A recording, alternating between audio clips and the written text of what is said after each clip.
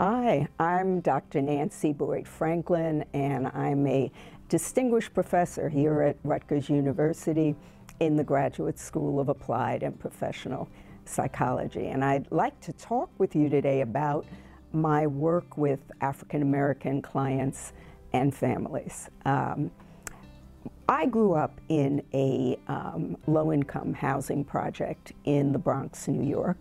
And one of the realities that I noticed growing up is that there were many people who needed help, but who did not believe in therapy in the African American community. They thought it was for sick people or crazy people.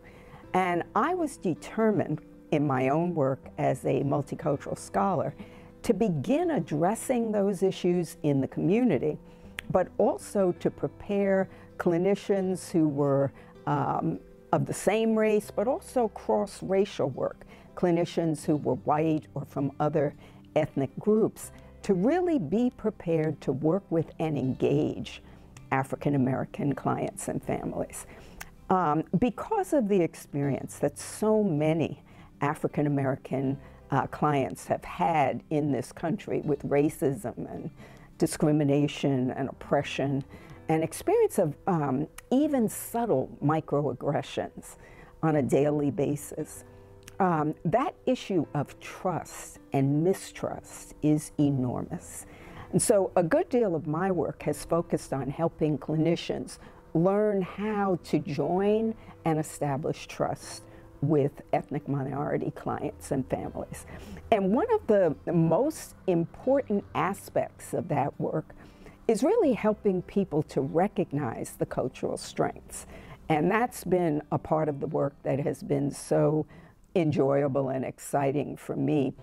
The first area that is so important for clinicians to understand is that family is absolutely essential and important to African American clients.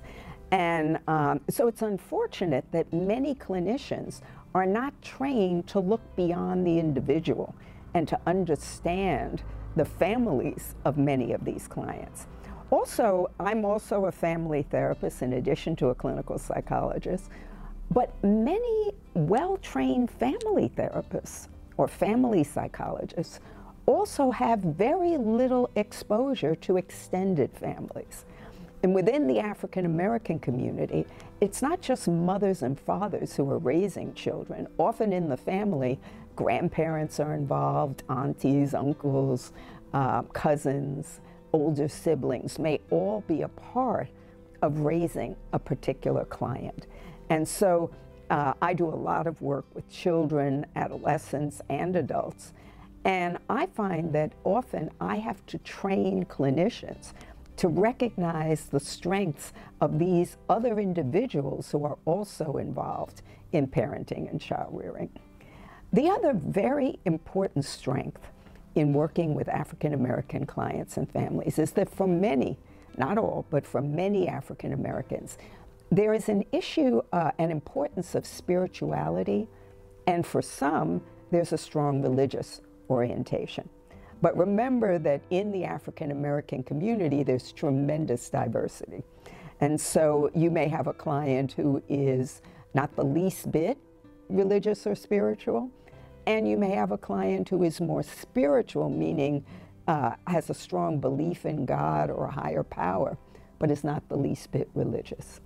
So a lot of my work has been to help clinicians understand the role that Black churches, for example, may play in the lives of their clients. Many of our families rely on their churches for providing support in raising their children, but also in dealing with issues of racism. It is very painful for African Americans to deal with the oppression and the negativity that comes from experiencing racism on a daily basis.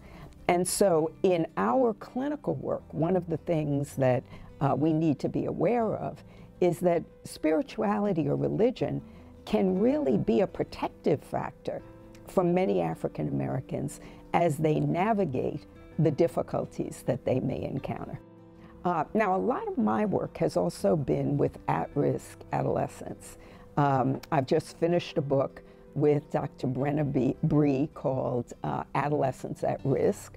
And we look at the issues facing African American and other ethnic minority families, and also poor families of many different backgrounds.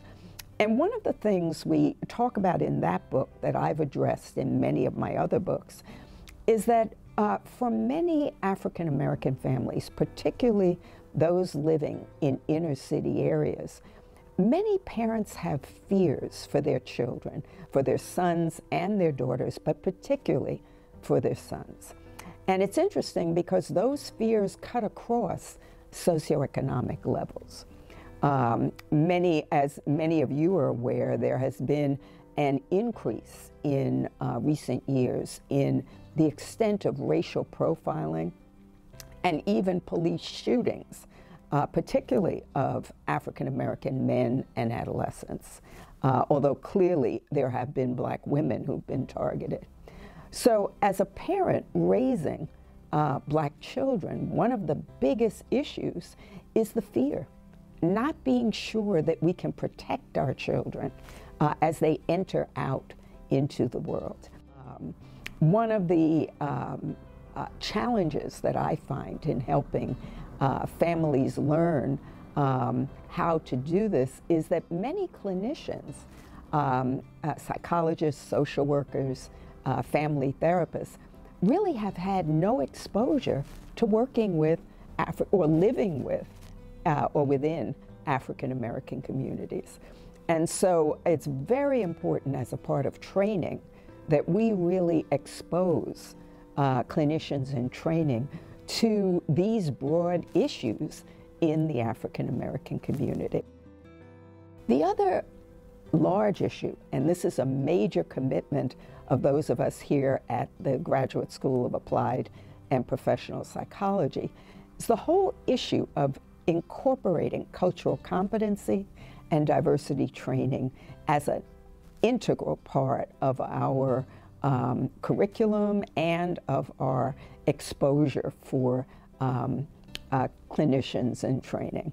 I think that has been, that whole process of establishing cultural competency and diversity training has been a very large part of my work over the years and an integral part of the work that we do here at the GSAPP, at the graduate school.